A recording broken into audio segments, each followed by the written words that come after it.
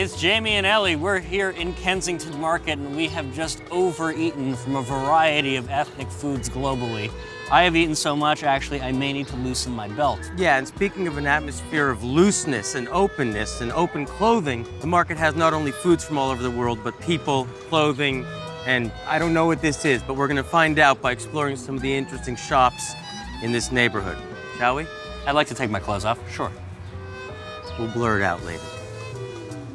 Joyce and Hannah Wayne, these are our tour guides, the intergenerational tour guides. They're helping us explore the market and all the interesting shops here. This is the quintessential Kensington Market shop. Jewish, obviously. Very Jewish. In its Yep. origins. My parents own the store. We've been here for almost 30 years. One of the oldest stores in the market. Most of the businesses here are family owned, so I feel like that's one of the things that makes it really special. And a lot of the times the kids take over like me. What do you sell here? What is all this stuff? We do new imports. We used to do vintage and secondhand before. That's actually an ashtray. Oh, this is an ashtray. That's an ashtray. This is a real conversation starter. I find this kind of funny. I find this not funny at all. Threatening. Thanks for letting us in. Most people don't do that.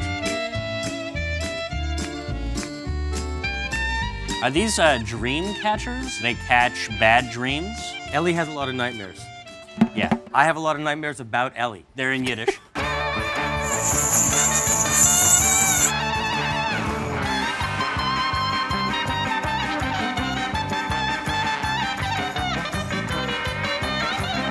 Can we take a picture with you? You want us to take a picture? No? Us. No. Do you want a picture with us? We're part of the... We can be in your pictures if you want.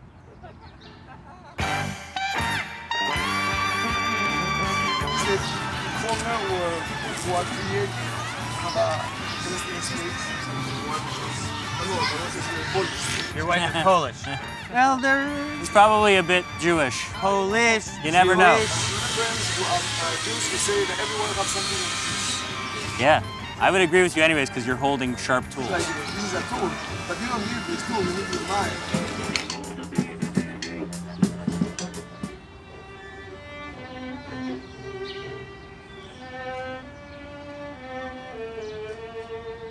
These were houses, single-story houses, duplexes, row houses built by Irish, Scottish, and British immigrants who were here sort of before the Jews moved in. You can see a lot of the Victorian features, and a lot of these sort of the Eve, the Queen Anne style. And then later on, they were converted into storefronts on the ground floor, a lot of these. Alone, on Kensington Avenue, you had 7 poultry sellers, which all had the same residence listed in the 1925 city directories. You had 8 dairies that also listed the same residence. So you see sort of like a hybrid of a commercial residential neighborhood. People are literally living in their shops. Groceries, poultry sellers, butchers, dairies. It was more sort of where you did your sort of market shopping, which remember was done every single day. There was no refrigeration. No refrigeration, the Jamie Elman story.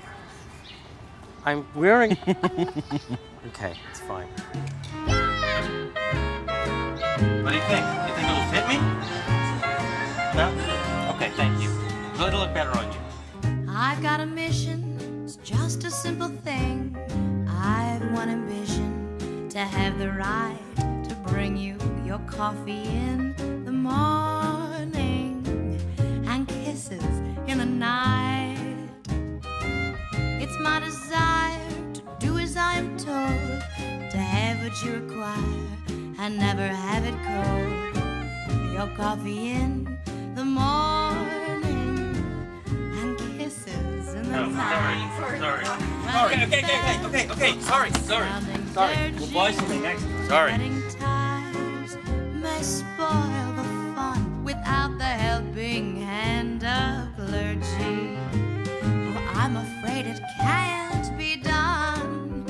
Now, it isn't formal, but with a wedding ring, it's natural and normal to give you everything, dear, from coffee in the morning.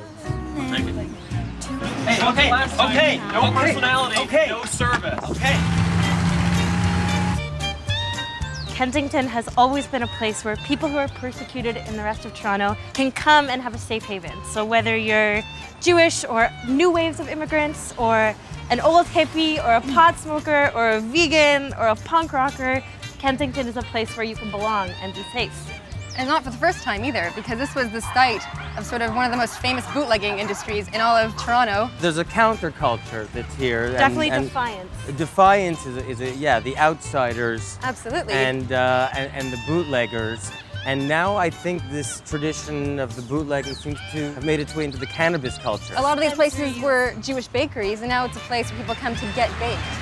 On that note, maybe just for educational, Right, you know, sure. to explore Integrity. the Medicinal. cultural Yeah. rapprochement as we try Sure.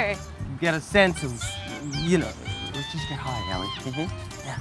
Get high. High. L'chaim. All right.